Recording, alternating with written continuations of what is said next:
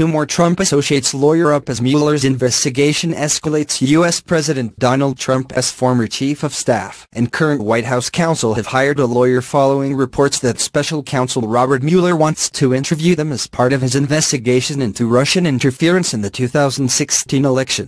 Reince Priebus, Trump's former chief of staff, and Don McGahn, the White House counsel, have hired William Burke, a prominent white-collar criminal defense attorney from Quinn Emanuel Urquhart & Sullivan, Law 360 reported this weekend. On Friday, it emerged that Mueller is seeking to question Priebus and McGahn as his team examines whether the Trump campaign colluded with Moscow to tilt the 2016 election in Trump's favor. In addition to the two men, Mueller also reportedly wants to speak to Hope Hicks, the interim communications director, Sean Spicer, the former press secretary, James Burnham, McGahn's deputy, and Josh Raffel, a top aide who works with Jared Kushner, Trump's son-in-law and senior advisor. Each of the aides, The Washington Post reported, was witness to critical discussions that have drawn Mueller's scrutiny. Those events include Trump's bombshell decision to fire FBI Director James Comey in May, the administration's inaction after it was informed that former National Security Advisor Michael Flynn could be vulnerable to Russian blackmail, and Trump's role in crafting Donald Trump Jr.'s initially misleading statement about a meeting he took with a Kremlin-connected lawyer last June. Former federal prosecutor Renato Mariotti noted on Sunday that Priebus and McGahn's decision to hire the same lawyer could indicate that the two will mount a joint defense in Mueller's probe. It may also point to the fact that Burke believes the two men will not be at odds with each other in the investigation, and that both will be witnesses rather than defendants. Priebus was privy to many significant discussions when he served as chief of staff, and he'll likely be questioned about what he knows regarding Donald Trump Jr.'s meeting at Trump Tower last June with a Kremlin-connected lawyer, per Law 360. Kushner, whom Raffel works for, was also present at the meeting, as was former Trump campaign chairman Paul Manafort. McGahn was involved in several important discussions involving ousted National Security Advisor Michael Flynn, and former FBI Director James Comey. McGahn first drew focus after former Deputy Attorney General Sally Yates told the Senate Judiciary Committee in May that she had warned the White House about Flynn's conversations with Russia's former ambassador to the U.S., Sergei Kislyak, which took place during the transition period.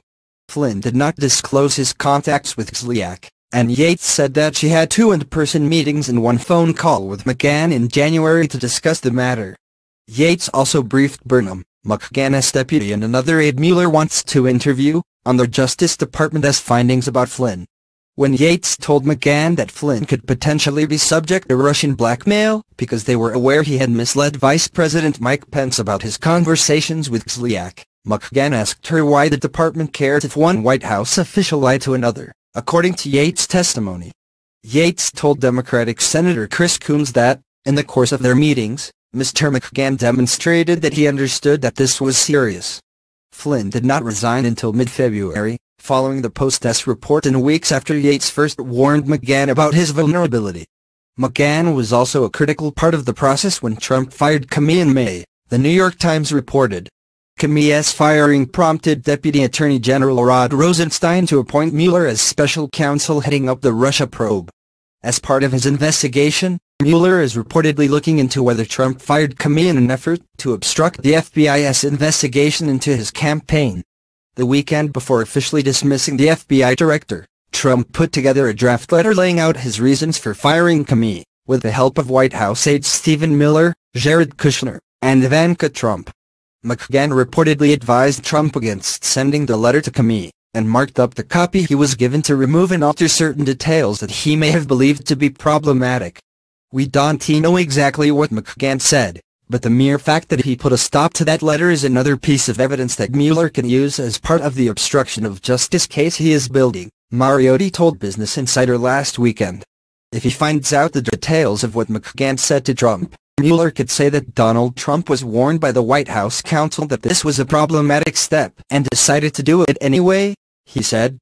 The substance of what McGahn told Trump is important, and there is no guarantee that it could be withheld as privileged information, because attorney-client privilege does not hold between a government lawyer and a government employee in response to a grand jury inquiry.